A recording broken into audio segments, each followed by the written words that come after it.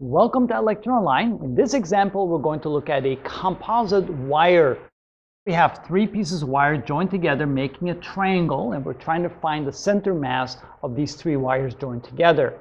We're going to use the very same methodologies we do for plates. In this case, instead of adding up the coordinates of each wire multiplied times the area of the plate, here we're going to multiply the coordinate of each wire multiplied times the length of each wire. The reason why we do that is we assume that the wires have uniform density, uniform thickness, and so the mass per unit length for the wires remains the same throughout the entire wire. Therefore, it's better to use length than mass because it's easier to work with. So what we're saying here is that for, let's say, the x direction, the x coordinate of the center mass of the three wires joined together is equal to the sum of the x coordinate of each wire piece multiplied times the length of each wire.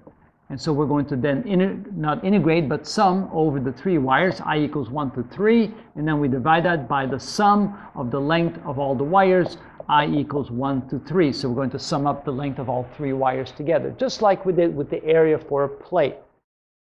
Let's apply that methodology now to the wire system and see what happens. The x coordinate is equal to in order to do that, we need a coordinate system, don't we? Let's put the y coordinate line over there and the x coordinate line over here. So that's the x-axis, there's the y-axis, so there's the origin, so we have a point of reference. The center mass of the vertical wire would be right halfway in between.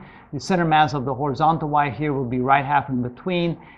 And the center mass of the slanted wire here will be right above the center mass of the horizontal wire, and it'll be at the same height as the vertical wire, but then we have to take care of that, of course, in the length. The length here will be a little bit longer than the length is over there. So the x coordinate is equal to the x coordinate of the first piece, and let's go ahead and put that in what that is. Let's mark them. This is piece number 1, piece number 2, and piece number 3. So the three pieces of wire forming the whole triangle. In the x direction, the coordinate would be 0 because it's right along the y-axis, and the length of the wire is 10 centimeters.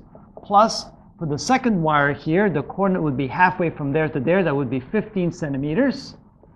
And the length of the wire is 30, plus the coordinate in the x direction for the slanted wire also is 15 centimeters, and the length of that wire would be 31.6 centimeters. I use Pythagorean theory up here to determine the length of the slanted wire. That's the hypotenuse of that triangle. We still have to find everything by the length, the sum of the lengths of the three wires. That would be 10 centimeters plus 30 centimeters plus 31.6 centimeters. So what do we get? 0 times 10 is 0. That would be 450 plus 15 times 31.6. We get 924 in the numerator divided by the denominator gives us 40. That would be 71.6. 71.6. And when we divide one by the other, the x coordinate for the center mass of those three wires is 12.9 centimeters. Now we do the same for the y direction.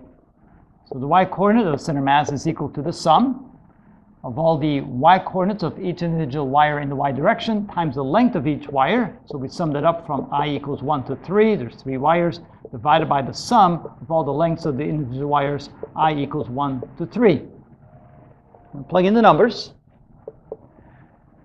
In the y direction, the first wire, the center of mass would be at 5 centimeters, and the length of the wire is 10 centimeters. Plus, the y coordinate center mass of the bottom wire right here is right along the x-axis. Therefore, the y coordinate is 0 times the length of 30 plus, and the height of this would be the same as the height of this, height of 5 centimeters. That's the y coordinate of center mass of the slanted wire times the length of 31.6 centimeters, and the whole thing is divided by the sum of all the lengths. Again, that would be 10 plus 30 plus 31.6.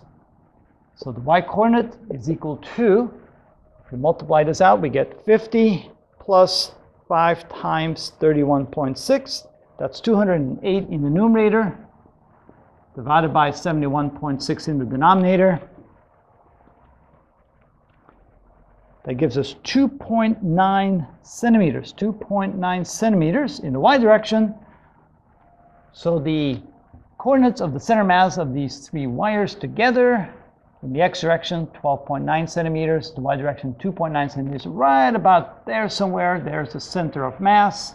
So the center of mass is equal to, coordinate system wise, for the x direction, we get 12.9 centimeters. For the y direction, we get 2.9 centimeters. And that's how we find the center mass of a wire system like this with individual pieces of wires welded together or fixed together. And then we have to find the center mass of all of them as one piece. And that's how that's done.